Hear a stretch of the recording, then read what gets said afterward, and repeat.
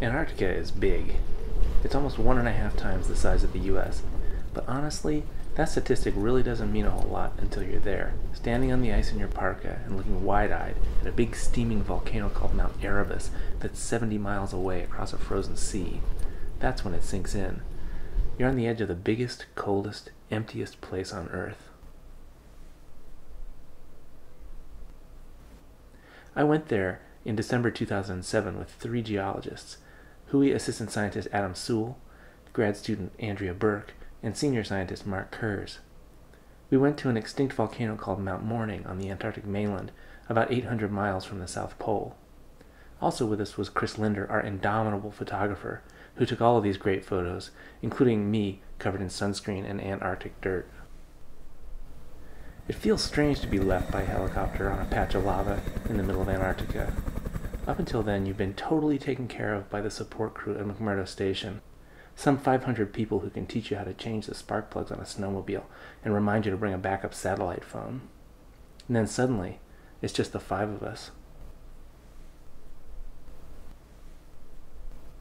The sun never goes down, and by the time we had camp set up, it was about 10 at night. You can tell here because our shadows point almost due north, or to the left in this photo. They just rotate around us counterclockwise all day, all week, all month. We're just like little sundials out there. It's phenomenal to find yourself on these broad, empty plains of broken lava. We were in the middle of a layer cake of 3 different lava flows, one 300,000 years old, another 150,000 years old, and then on top this red one, which was 25,000 years old.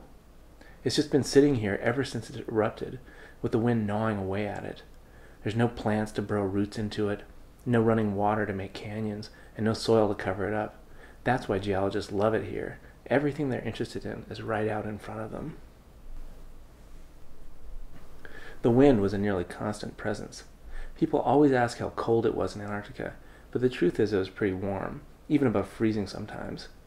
What you can't see in these sunny photos is the wind pouring down out of the south and carrying chilled air straight from the high polar plateau.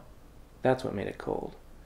Here we're huddled out of the wind on a day when it was blowing about 50 miles an hour. We're pressed up against these black basalt pillars and eating chocolate bars. It basically never stops. You can see the wind in the grooves it's carved in the rock itself. All these channels that Andrea's walking on were chewed out of solid lava by specks of dust driven by gales. It takes millennia upon millennia for sand to scrape away rock. On this lava flow, what you're looking at is about 150,000 years of constant work. I was fascinated by the way the wind had decorated the flows with rocks, tucking pebbles of every available color into each nook and crevice, and carefully matching them for size. I learned that modern field geology still involves a lot of pounding at rocks with hammers. Mark, Adam, and Andrea would bash off chunks and hold them up close, like a chipmunk with a nut, and peer at it with a magnifying lens to identify the crystals in it. They were mainly looking for deep green shards of olivine, a mineral Mark can use to measure how long a rock has been exposed to the elements. This is Adam's high-tech addition to the toolkit. It's a big yellow cube called a LiDAR, and it takes very accurate 3D pictures of the landscape. It was Adam and Andrea's job to haul this 80-pound box, worth $100,000, over the ankle-breaking gravel and up to the top of the tallest boulder on the lava plain. Once they had the LiDAR set up, it had an unobstructed view that, even aside from all the data it was collecting, was pretty spectacular. That was the day the wind had started to build. It was already pretty cold out in the open, and the gusts worsened over the next week until walking required leaning forward with all of our weight. It felt kind of like barging through an invisible crowd of Christmas shoppers, and in the end it spelled trouble for our kitchen tent. We loved that giant Antarctic oven because it had space. It had headroom and places to sprawl out, a makeshift table where we could cook and plan and type and drink hot tea. And with 2 stoves melting snow most of the time, it got toasty warm. But Mark, a 4-time Antarctic veteran, was constantly worried about how the big, blocky tent could hold up in a real windstorm. And he was right. At the height of the storm, the wind snapped a 2-inch tent pole clean in two, and the geologists had to retreat to their triangular Scott tents.